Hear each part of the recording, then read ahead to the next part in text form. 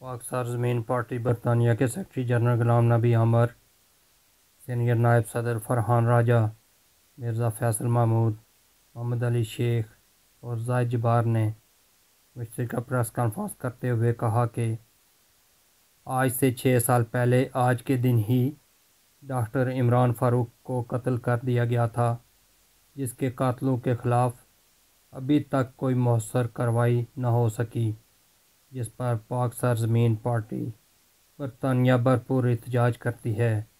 MQM के कायद की जानब से मुल्क मुखालिफ सरगर्मियों की वजह से